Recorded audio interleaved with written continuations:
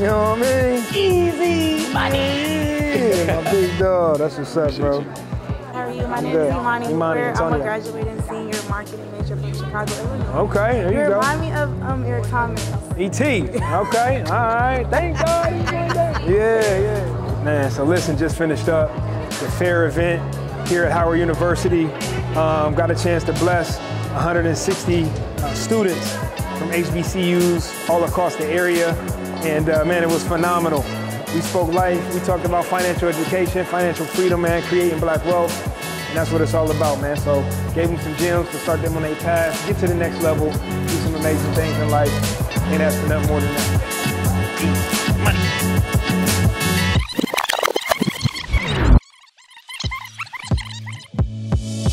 Please join me in giving a warm welcome to our keynote speaker, Antonio Smith.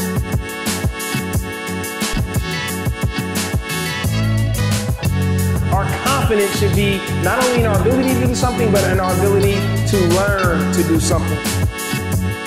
When we talk about being leaders, when we're talking about not only being leaders to other people, but first and foremost, we gotta be leaders to ourselves. We can't be afraid to fail.